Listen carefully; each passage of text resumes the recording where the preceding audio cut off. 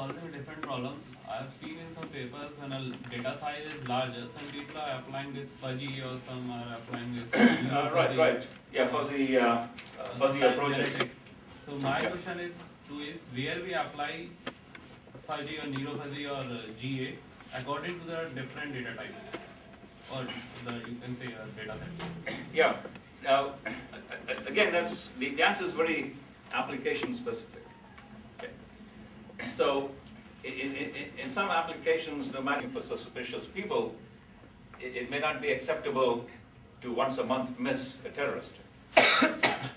But there could be other applications where, if you're monitoring the movement of people in an amusement park, it doesn't really matter if you're off by a few percent in your conclusion.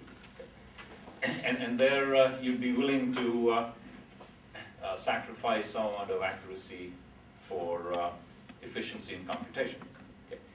So then you could resort to methods that are being developed for big data, which could be fuzzy. So in fuzzy you would say that with a probability between 0.4 and 0.8, something is out here, and then use fuzzy mathematics to make inferences. Or you could just go into statistical sampling methods, where you maybe randomly sample your big data and make an inference based on that, and with some probability you are correct.